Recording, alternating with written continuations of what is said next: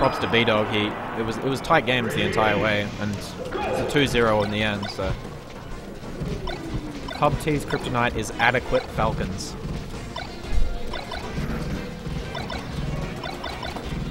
Oh wow! Oh wow! So this is all just crazy tech kill. Yeah, looks like cannon bombers. We got.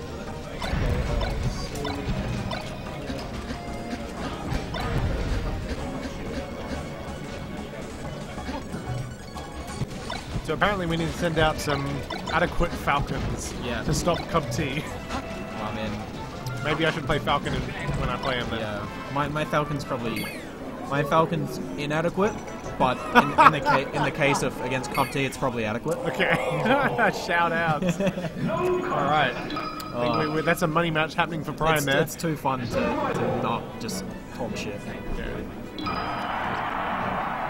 Alright, so we got a classic KIC Niven matchup, which I believe KIC has been winning as of late. I think he won the most recent one. I don't know about the ones leading up to that.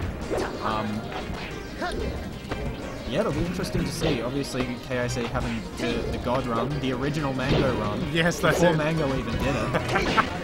Yes. Did get knocked out by Perth's Armada, aka Quetz, in Grand. So, you know, the original Mango run. That's it. That's pretty much it. Basically was a reenactment of Genesis 3. Yeah. Before Genesis 3 happened. Yeah. So it was like predicting it. That's why KIC made that crazy bet. Yeah. Because he saw the future. He is Mango in this case. I guess this is PP's Marth. That's just getting Shine Spike. Amazing Shine Spike. Alright, so really first stock on a KIC.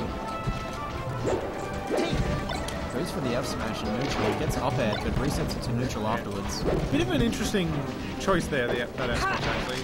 Kind of felt like it wasn't really the right percents for it. Yeah, I mean, if he had landed the tipper, that was a stock, but it's still very questionable when a wave dash out of shield is all you need, and you need it. Nice F tilt. Oh, that Flutter Hush. Very unfortunate. Flutter Hush, what a name. But yeah, this is still kill percent for Niven right now, so... Yeah. I thought that was a shine, but now... The timing's hard because of the active frames. Oh, for sure, yeah. Oh, wow. Gets called out. Now this is a mid stock? No, it's side B. Good stuff. I really like that KIC is applying pressure to Niven by the ledge. Yeah, he may just be off with his timing, I feel, because it is very timing-based whether or not you're going to land that. Even so, though, it's good to just like apply that pressure, like even if you aren't getting the stocks, because it makes Niven question whether he is that safe on the ledge. Yeah, absolutely. And Niven's main whole game is about the ledge. So if you can get him to question that, then you can put him on tilt. Though Niven not one to tilt easily. No, that's true. We'll see how it goes. It's just start wiping his eyes there. KIC giving him a bit of respect for that. Yep. Do you know where we are in the bracket? I can't say. It's fairly far on maybe Losers' quarters, I'd say. I feel like for one of these guys to be going out in Losers' quarters, that's actually pretty early. I think this is what, third and maybe. Wait, I think Niven was seeded second at this tournament actually. And KIC would have been fourth with XOR as third. Yeah. So yeah, super early for him to be playing. Who did Niven win? XOR. XOR, yes. Yeah, because I just played. Alright. Oh, good up air. Wow. Nice. That kill. That's perfect percentage for him. Definitely. That's really good awareness to know when to start going for those. Yeah. Oh, nice. In, but the early side and the double up tilts into a forward air. What are these combos? The forward air is wild card. Yeah. Alright, Nick trying to just get back some stage control now. Gets the up tilt. Doesn't move out of the up tilt quick enough though, but he gets this combo. Goes for the down air. Everyone was expecting Niv to swag out a bit. Yeah. Niv definitely creative with his combos. Yeah. I love this combos. Oh, and that up is going to do it. Wow. Oh, no. Same percentage as last time though, so it must have just been slightly stale. Or at a lower spot. down. Yeah. So obviously just barely killed last time. Yeah. So good stuff to KIC taking that first game. So this is still best of 3. Usually these guys play best of 5. Yeah. Well, we've got the run back to Battlefield, which I can respect. Niven likes this stage. Yeah, and there's no reason why Marth shouldn't play on this stage. Like, if he felt better about playing on Yoshi's, he could play Yoshi's. Yeah, and Niven's not one to kind of chain grab you 0 to death, so and he doesn't really get the benefit of FD. Yeah, he likes his platforms and he likes his gimps. Oh, very nice follow-up. Gets the tomahawk grab, but doesn't actually get the up air after the up throw. Oh, just run up and up smash. Yeah, Niv with the crouch counter. Yeah, that's good though. Otherwise, that would have been ridiculous. Absolutely. KIC applying some pressure to Niv, who's stuck on the platform, now in the corner. Yeah, just kind of not able to get back his stage control. KIC doing a really good job of zoning out. Up tilt KO. Up tilt KO.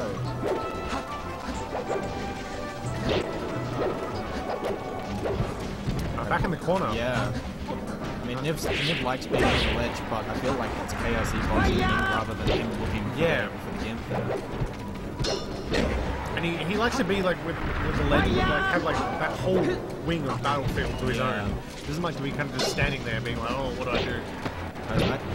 I was just gonna say I like the running shine attempt there for the KIC. It's very good in the matchup defender. Don't really see it come out. If you mix it in enough, it works out really well. Ooh, that was just a little really pinhead for sure. That's just that like experienced player stuff, knowing that if someone's holding shield, like shield break is gonna. I mean, it's in the name. Yeah. Oh, that an angle from KIC. Yeah, the Aussie Mango not getting the trademark mangles. PM Thursdays 102. Blame Byron. That's who I'm blaming. Nair's going to send him out. This could be a stock. Oh, just makes it back on stage. That means that get up attack from off the back. Oh wow! F smash catching the not sweet spotted up B. Unsweetened. Unsweetened, yes. Or maybe he sweetened it, but it was that fake sugar. It was that diet up there. Yeah, use that equal up B. It's just not good enough. Left a bad aftertaste.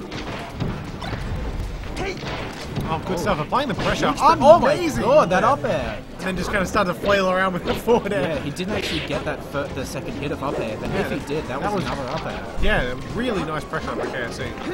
It's one thing that I've seen both him and Gabe really improve on over the course of the last couple of months. Their punish game is getting so incredible. Absolutely, yeah, it's a huge difference. Oh, this could be it. Very nice. Jab into reverse up B. Yeah, I love reverse up B for an edge guard. It's so strong. And quick. Yes. It's like 5 frames or something. They're really nice it's move. very quick. Alright, KIC just looking for something to kill with here. Yeah. Oh, just goes into that run up. That could be a stop. All of it. Oh wow. This might work out, and there it is. Gonna do it. There it is. So Niv kind of calling him out on the unsafe up smash there. Yeah, definitely. It was just in tipper range too, and that is one thing. Like especially against Marth, more so than I'd say some of the other characters. Marth has the range to punish just do it up smash. Yeah, absolutely. Whereas someone like Peach, if you just do run past up smash, might not be able to chase you down fast enough. It's very dependent on the spacing. Whereas like Marth has the range that there is such a wide area he can punish afterwards. Yeah, and the speed as well from his dash dance and his wave dash to cover those options. Niv have been poised to take this one. Oh, very nice! Just ducks under the forward air, jumps off of back air. Shine turnaround bear, such a swag way to take stock. He's putting on the pressure right now. Oh, good. And he takes it! Nice! Great shine there by KFC. Amazing. And that's it. That's Niven out of the tournament. Jeez. Damn. I think that's the second tournament in a row where KIC